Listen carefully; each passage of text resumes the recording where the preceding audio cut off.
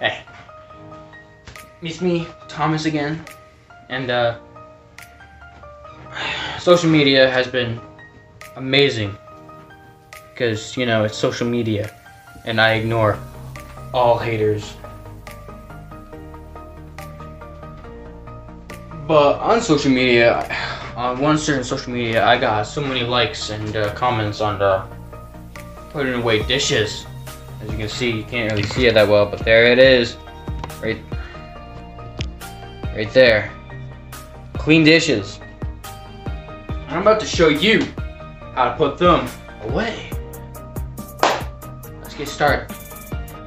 Alright, so if you want to do dishes, put away dishes, as I'm trying to say, you gotta make sure they're dry. Because if they're not dry, they're gonna be wet. You put them away wet, it's gonna be a whole mess. You got soggy wood, you got other wet dishes, and then you have to like struggle. That and it just makes it look weird. You have a problem with that? Probably shouldn't watch this video. This knife right here is wet. You don't see it, but it's wet. Water. That's why we have this towel right here.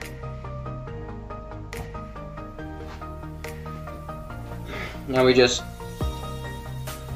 dry. And we put it away where all the big knives are, which is over here. Down there. Right there. Well, in this room. But in your place, it's where we put the big knives.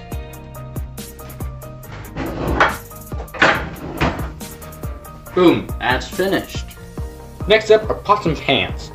And you know, you want pots and pans, you can make some mac and cheese or some green beans or mashed potatoes, you know? Some of the good meals and stuff. Right here, it's a pot. Don't look dumbfounded. I know what a pot is. I just didn't know if you knew what a pot was. So at the moment, it was wet, but now it's dry. And where do you put these? It's easy. In here.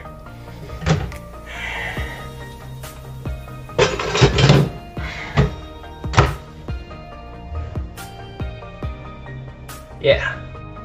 Next up, plates and bowls.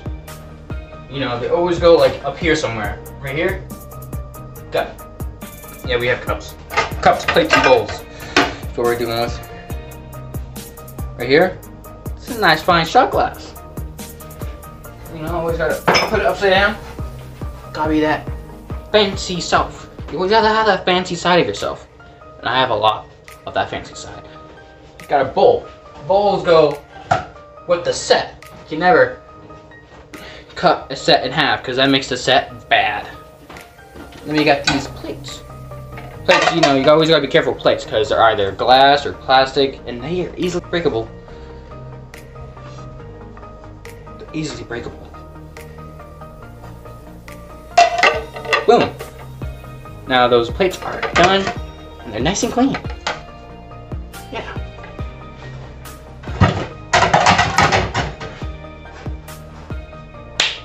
Now we only have one thing to do. The silverware. Can't start a day off with some silverware because who eats with their hands nowadays?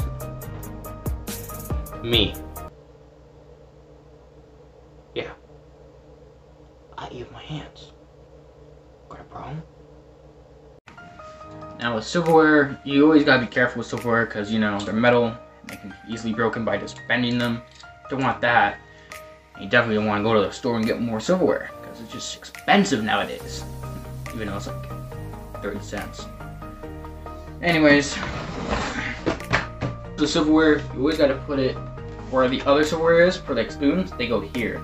Not here, not here, and definitely not in the bathroom because that's definitely not where silverware go.